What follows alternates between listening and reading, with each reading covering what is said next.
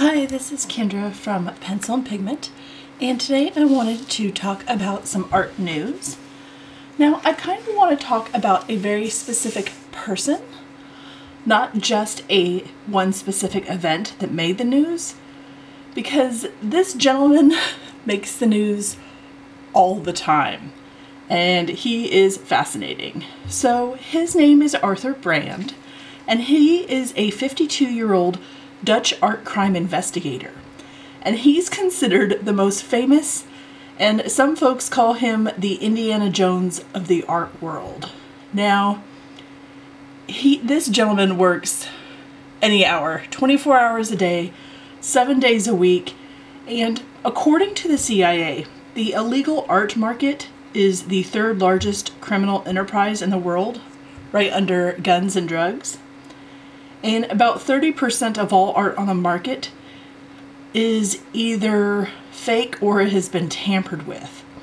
So if you plan on investing in major art pieces, please, please, please make sure to have multiple authentication sources. So let's talk about this gentleman. In the beginning, Arthur started to collect coins and realized that many of them were fake and that the fakes were really, really good.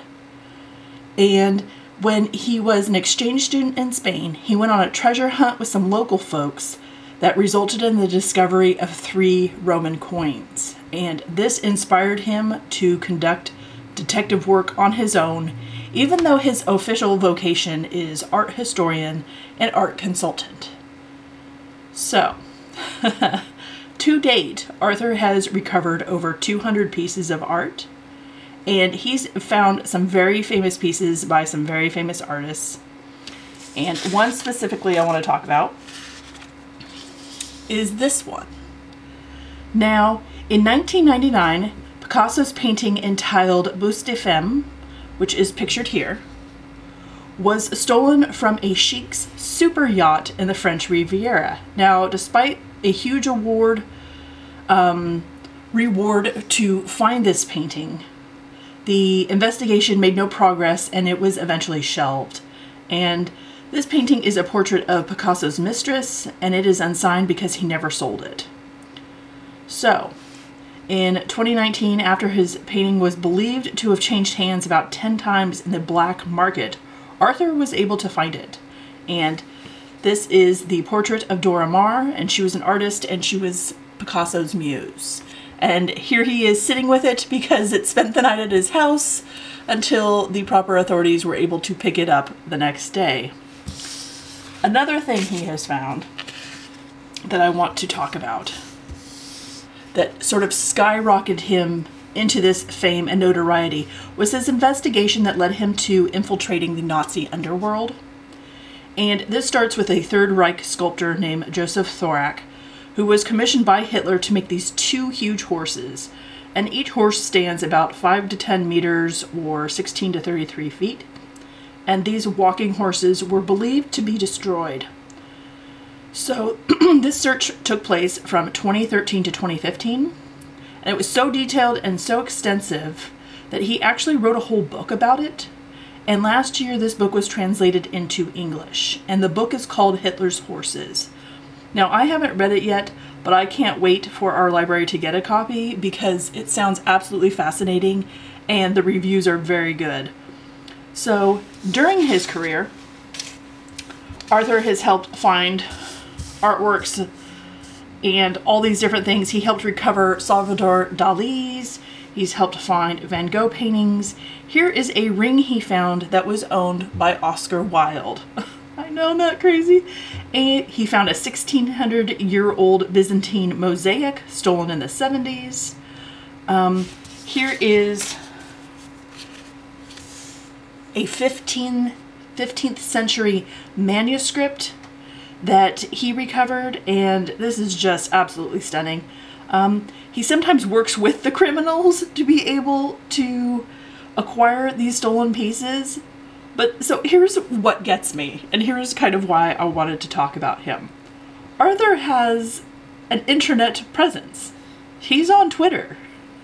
At any given time, he has 10 to 15 stolen art projects he's looking for, and the bulk of his job is helping with authentication and helping Jewish families trace artworks missing since the Second World War.